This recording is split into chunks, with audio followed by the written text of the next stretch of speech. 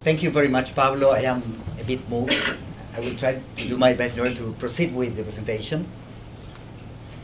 The proposal is to organize my few words as follows. I would like to start by identifying which has been the space and time dimension of this research, then the thematic dimension.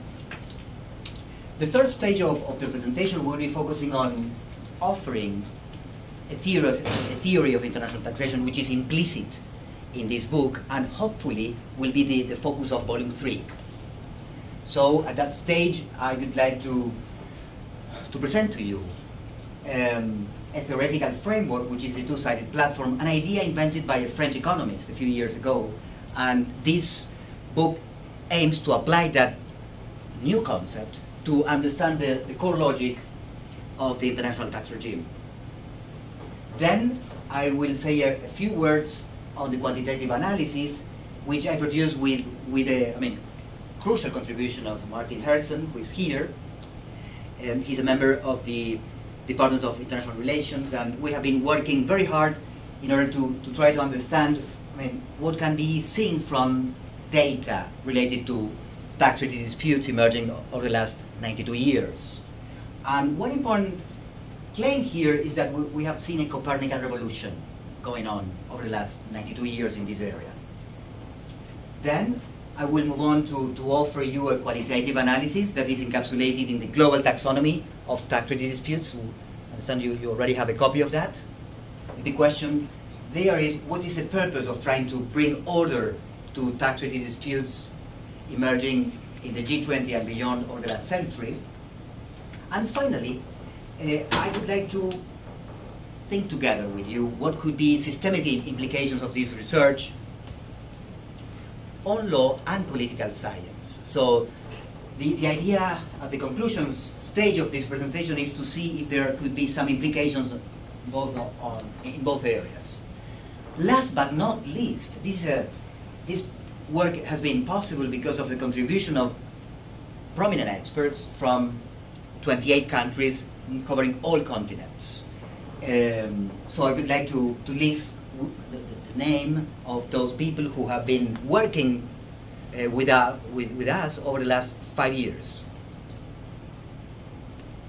So in terms of space and time dimension, we are covering, probably for the first time in the literature, the G20 and beyond. When I say beyond, I'm referring to non-G20 nodes, which we think are playing a crucial role in the area of international taxation. And they include Cyprus, Hong Kong, Ireland, the Netherlands, Singapore, and Switzerland.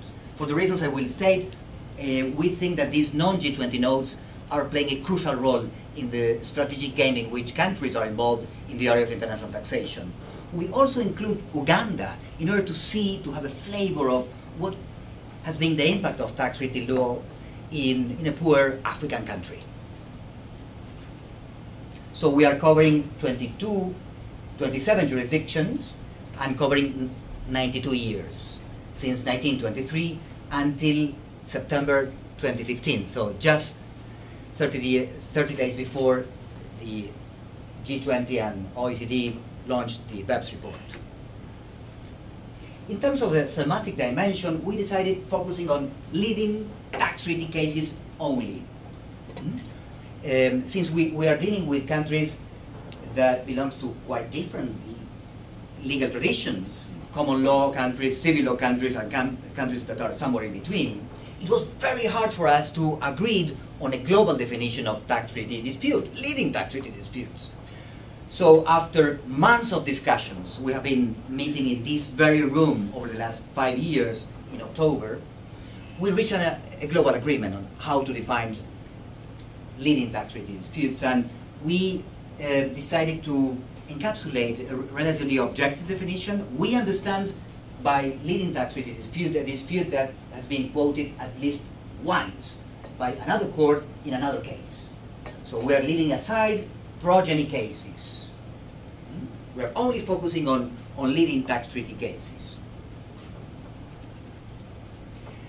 we needed 1,500 pages to ground this central claim. So our book is basically supporting these few words.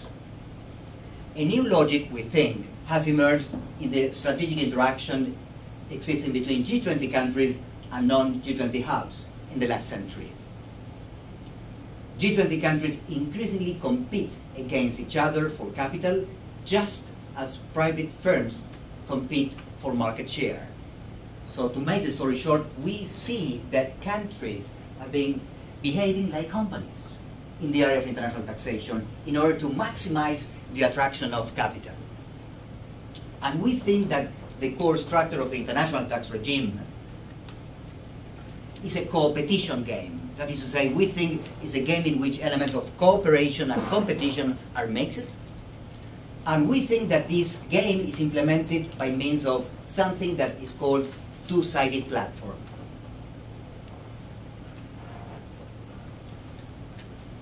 As I said, Jean Tirole is the inventor of this new concept. He received the 2014 Nobel Prize in Economics for his analysis of market power and regulation. So what we are trying to do is to think about the extent to which this new concept could be applied in order to understand the core dynamic of the international tax regime. So an example of a two-sided platform is Google. So Google has designed a platform, which is a Google web search engine, which I'm sure we all normally use. What is fascinating here is that Google has two types of users, two different types of users. Users on side one, where we are normally located, Google web searchers. And on side two, Google advertisers, so companies, for example. What is remarkable here is that we can see a number of cross-site neighbor effects and same-site neighbor effects. So the more individuals are using Google on side one, more companies will have an incentive to join this network market. This is an example of a cross-site network effects. An example of a same-site network effect is the following. If Coca-Cola joins this platform, Pepsi-Cola will probably have the incentive to join it as well, in order not to give Coca-Cola a comparative advantage. What we can see here is a competition at the platform level. So, for example, E and Roxan has to choose between Bing or Google. Ian cannot use both platforms at the same time. So the competition in this market is at the platform level.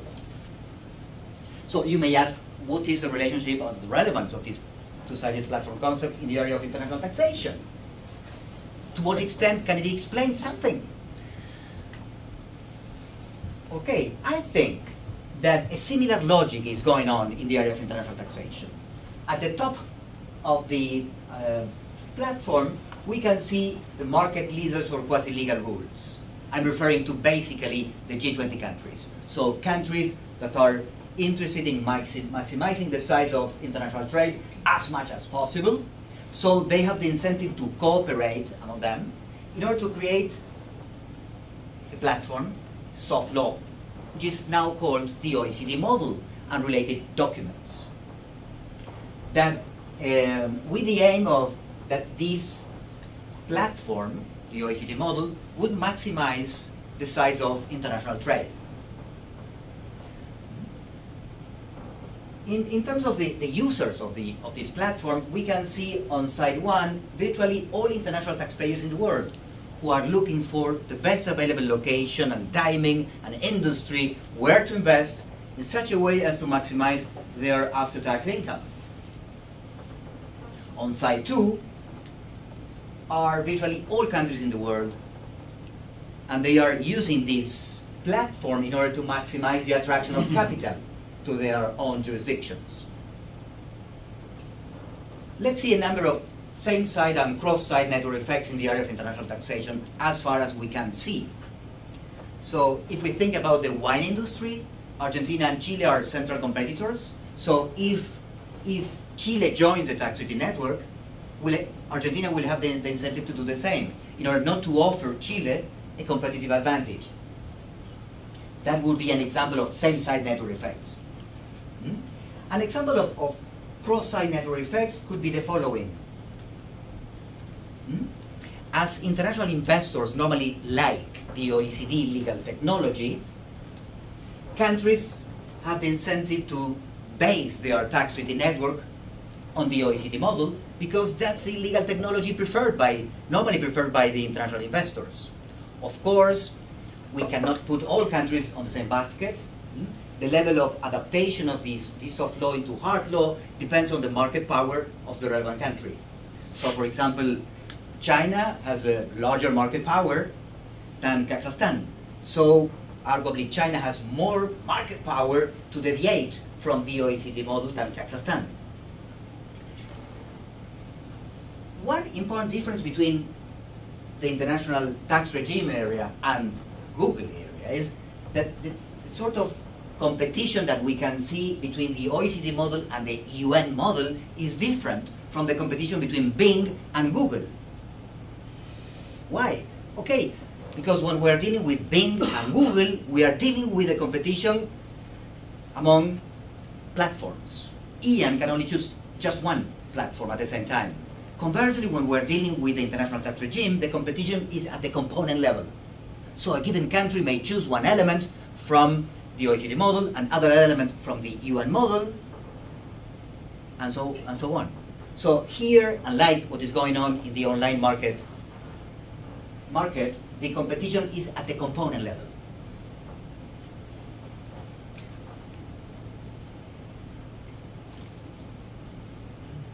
So, in consistency with our central claim, what we can see is that in bilateral tax treaties that G20 countries conclude with non-G20 hubs, the latter serves as outlet for the bundled products that G20 countries offer to international investors. So, for example, what we can see is that, okay, for example, in the area in the case of Brazil, the usual gateway into Brazil has been the Netherlands, because of certain peculiarities in the Brazil-Netherlands Double Taxation Convention. And the usual gateway from Brazil has been the treaty between Brazil and Austria. So there is a sort of joint venture between a G20 country and a non-G20 node. A similar logic can be seen in the interaction between South Korea and Belgium. Belgium is normally the gateway to South Korea.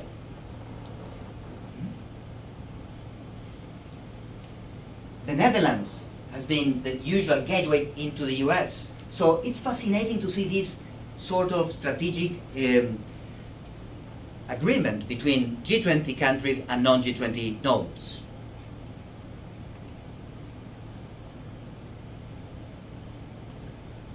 So now it is time to apply this two-sided platform concept model to what has been going on since the 60s in the galaxy of tax treaty disputes.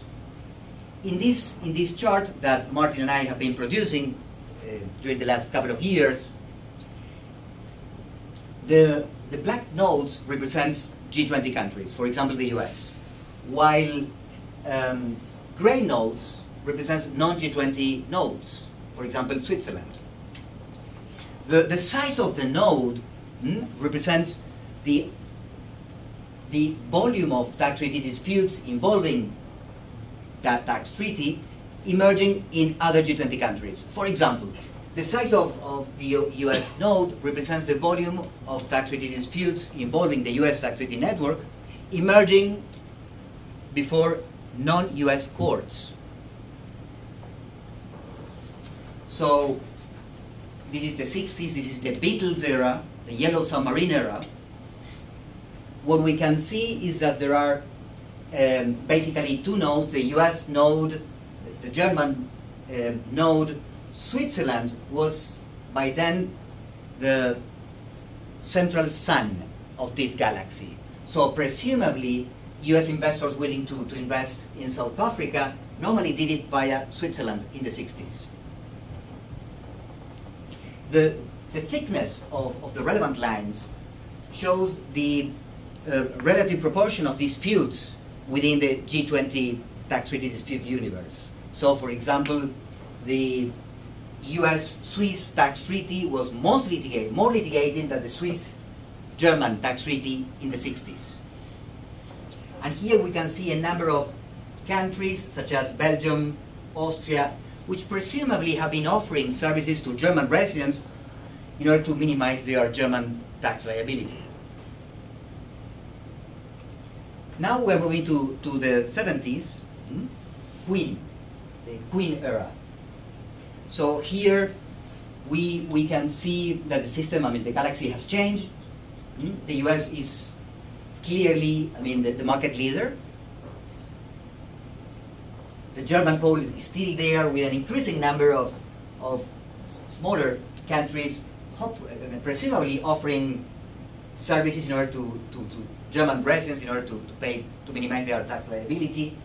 Switzerland still is the principal, the central non-G20 node. In the 80s, the police era, shall I say? So as you can see, one important element here is that there is clearly an increasing number of players. So an increasing volume of countries are willing to join this legal technology. One remarkable element here is that there is the formation of the Anglo-Saxon pole, USA, the US, India, and the UK, the German pole. Switzerland still is the central non-G20 node, but there is an emerging competitor of Switzerland, which is the Netherlands.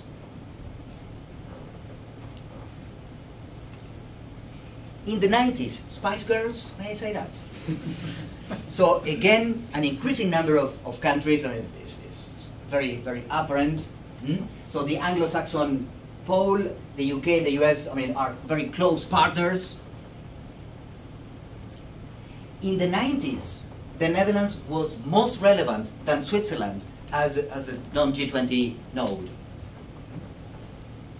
One striking element emerging from the 90s is that the emergence of the Ibero-American pole. That is to say, Brazil, Argentina, and Spain, in which Luxembourg has been playing an important role. So now we have the Ibero-American pole, the German pole, the Anglo-Saxon pole, and Netherlands as the country with the highest market power as a non-G20 hub, and with two competitors, Singapore and Switzerland. And finally, the Adele era. So here, what we can see is that India was strong enough to create its own pole. So we have the Indian pole, the US pole, the German pole, and the Ibero-American pole. And all other countries are, closer to one pole or the other. And what we call the Copernican revolution is this process according to which three non-G20 countries are at the center of the universe. So one may think that G20 countries are the center of the universe and low tax jurisdictions are somehow orbiting G20 countries. With Martin, we have discovered that the situation is exactly the opposite, that at the center of the universe are non-G20 nodes, Switzerland since the 60s, Netherlands since the 90s, and Belgium since the 2000s. And virtually all G20 countries are selling their services and products via three non-G20 nodes. So what is going on? How could you explain this dynamic? And I do remember a run I had with Pablo in Hyde Park, and I was very depressed because I was not able to understand the logic. And Pablo suggested this idea. Listen, Eduardo, he told me with a beautiful Spanish accent. What if we consider that there is a reinforcing feedback between supply and demand? Pablo said. So countries should be seen as on the supply side, while international investors, particularly multinational enterprises, on the demand side. So countries are having a decreasing market power on the supply side due to new players, the emergence of new players in this game. For example, BRICS and beyond coming to the scene. This is an example of same-side network effects.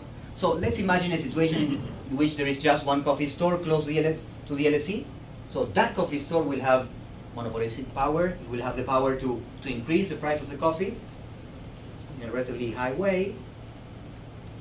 Now consider a situation in which the LSE, is close to 10 coffee stores or 20. So the price of the coffee will probably go down. We think that something similar is going on at the international tax regime. Since international investors now have more countries where to invest, the bargaining power of each country has been going down. So we think that the net effect of this demand and supply interaction is the decreasing multinational enterprises' tax entry cost and tax exit cost. And this is just the result of an increasing number of countries willing to receive capital. Now we will see a number of data in order to show the increasing competition among countries for capital and why on earth they are increasingly behaving like companies. This chart shows the number of leading tax treaty cases per decade since the 30s. So what we can see is something that could be called a tsunami of tax treaty disputes. As you can see, just 5 years, the first 5 years of the decade starting on 2010, the number of disputes, of leading tax treaty disputes, is comparable to the volume of disputes emerging during the entire previous decade. So what we can see, thanks to our research, is that there is a clear tsunami of tax treaty disputes, and we think this is a proxy to show increasing tax competition among countries. This slide aims to show the emergence of new players in this game. BRICS are just an example. So in the 40s, BRICS were non-existent, but as time went by, we can see that by the decade 2000, BRIC countries are as relevant or increasingly relevant vis-a-vis OECD countries in terms of the volume of tax treaty disputes emerging on that part of the world.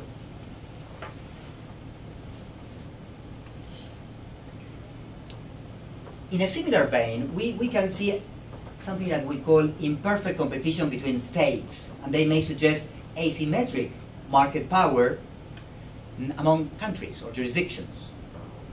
We have classified leading tax treaty cases based on the outcome of the cases, so it could be for taxpayer, for government, or mixed. And one striking element here is that, in all tax treaty cases, the government prevailed in China. So we think that that shows the relatively high market power of China in here.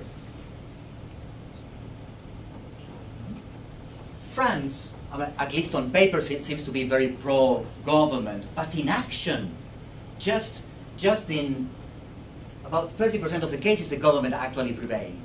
So we think here it is important to distinguish between law in the books and law in action. This, in principle, could be seen as a law in action, and normally French courts have been deciding cases in favor of the taxpayer. This slide aims to show the imperfect competition between regions of the world. So we are dividing the world in 4 different groups: North America and Europe, Middle East and Africa, Latin America, and Asia and Pacific. And what we can see here is that North America and Europe has a larger market power than, say, Middle East and Africa. So what we can see here is that probably because of the last global financial crisis, the tax treaty network has been used by tax authorities of the North America and Europe as a money-making machine in order to face, the problem of fiscal deficit. So this shows, for example, that in over 60% of the cases, in North America and Europe, the government has been prevailing, and something exactly the opposite has been going on in Middle East and Africa. So this slide aims to show that something that we call imperfect competition between regions of the world. Now it is time to move to the global taxonomy of tax treaty disputes. What we have done is to read all the cases covered. I understand that you all have the taxonomy. So after reading over 1,500 cases, I am still married, which seems to be a miracle. What we have tried to do is to identify patterns of tax treaty disputes. So we identified 116 patterns, which can be divided into 3 different categories. The green one are disputes on definitional articles, that is to say, Article 1 to 5 of the OECD model. The brown disputes are disputes on substantive articles, Article 6 to 23. And white-blue disputes on procedural articles, Article 24 to 31.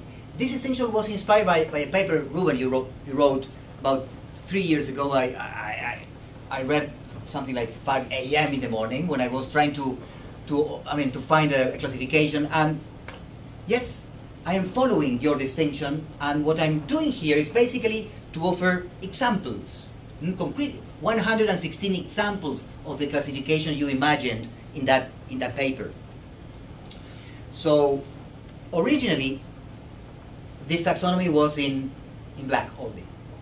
So I had a new run with Pablo, and Pablo told me with a beautiful Spanish accent, listen, Eduardo, this is too complex. You have to find a solution to make it simpler.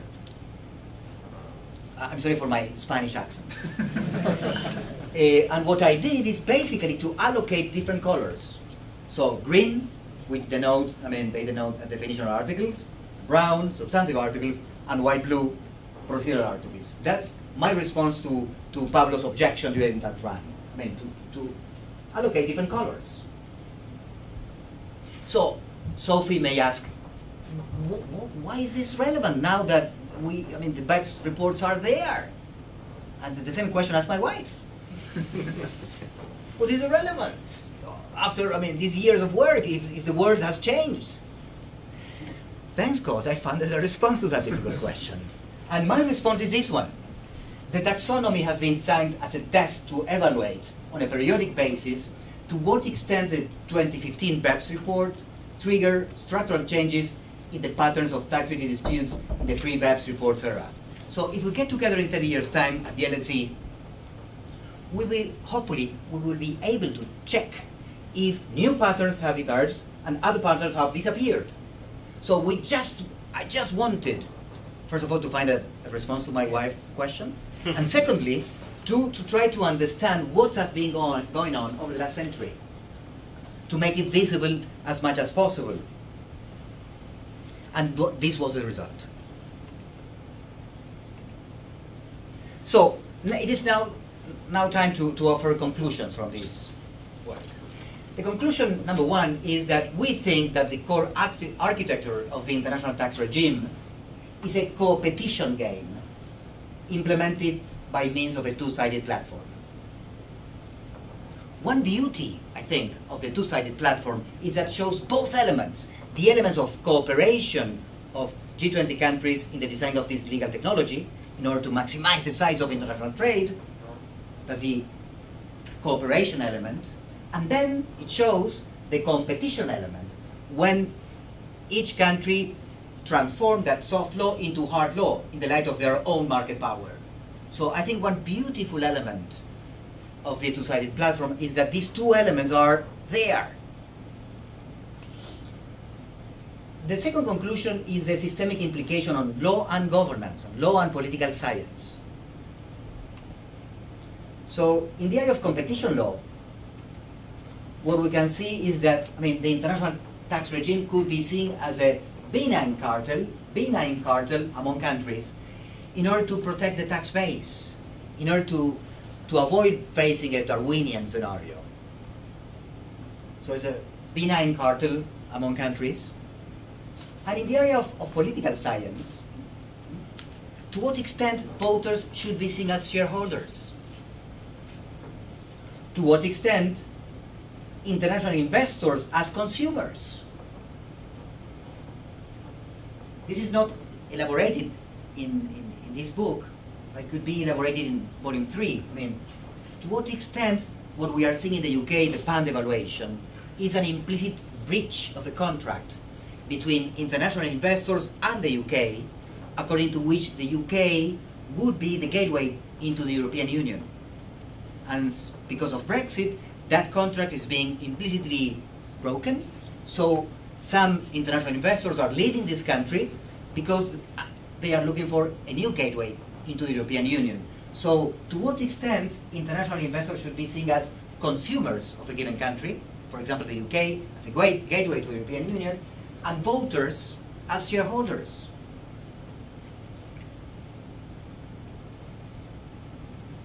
Should corporate governance principles be applied to countries?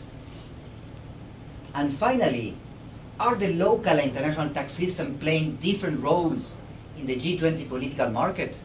What we can see after reviewing what has been going on in G20 countries over the last century is that there is something that we call international tax posturing, in the sense that politicians are saying one thing to their voters and they are actually doing something different. So we are mapping the gap between what politicians are saying and what they are actually doing, and that's something that was discovered after doing this research.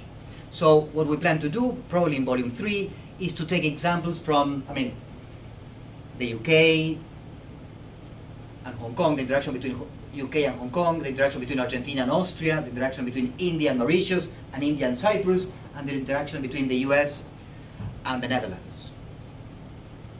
Last but not least, it is high time to say a word regarding the contributors. So, contributors from the OECD countries, US, Australia, Canada, Chile, European Union, France, Germany, Ireland, Italy, Japan, Mexico, Netherlands, South Korea, Switzerland, Turkey, United Kingdom.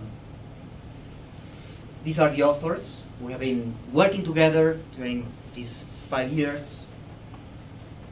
Then contributors from BRIC countries, China, Hong Kong, Brazil, Russia, India, South Africa, and countries beyond the OECD and BRICS, Argentina, Cyprus,